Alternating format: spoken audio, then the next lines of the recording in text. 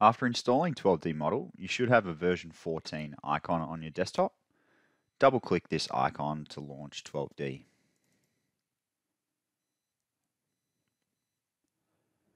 We use the Open tab to open existing projects, but we don't have any existing projects, so we'll select the New tab. And we'll create our 12D Model project within the Training folder, which was created when 12D Model was installed. So select the folder icon to the right of the folder name field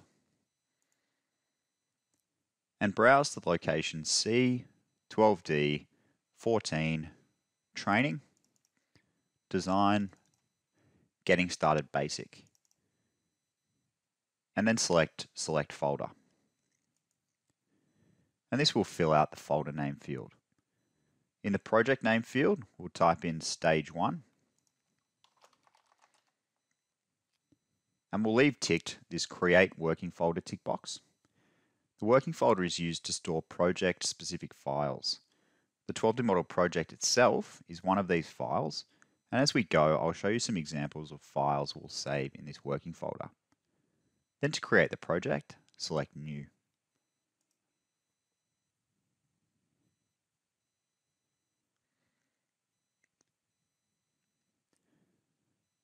.12D should then open, and you can see here the 12D Model workspace. Now when you create a new project, the Setup Project Details panel will be opened, and you'll have the option to fill in as many details as you have on hand at the time. I'll just make up a project number 10,000. Job title can be Stage 1. And I'll fill out the designer name as my name.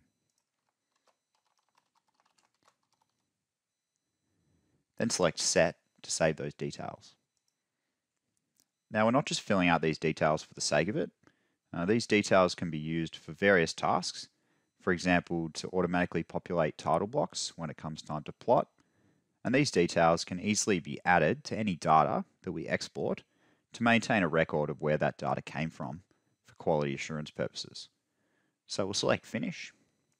We also have a Recalc toolbar, which we can close for now by just clicking the red X. The 12D Model workspace is made up of the view space, which contains the views that we can see here, the menus, which you can see across the top of the screen, toolbars and control bars, which can be placed around the workspace as required, the status bar, which helps us navigate through certain features, and lastly, the output window, which is where messages are reported and is also where we'll do any error checking. These will be covered more thoroughly in the next few videos.